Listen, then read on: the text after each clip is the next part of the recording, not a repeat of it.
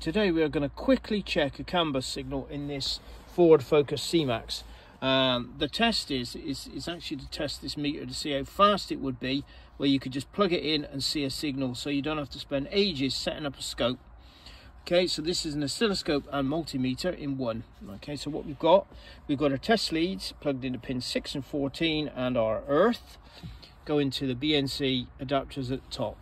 I'm just going to turn on the scope.